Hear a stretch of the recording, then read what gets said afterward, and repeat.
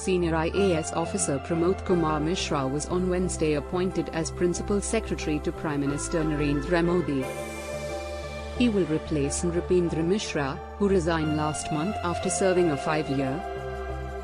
PK Mishra is a Gujarat cadre Indian Administrative Service officer belonging to the 1972 batch. He was previously Additional Principal Secretary to the Prime Minister. He has also held posts like Secretary Agriculture and Cooperation and Chairman, State Electricity Regulatory Commission. He holds a PhD in Economics, Development Studies from the University of Sussex.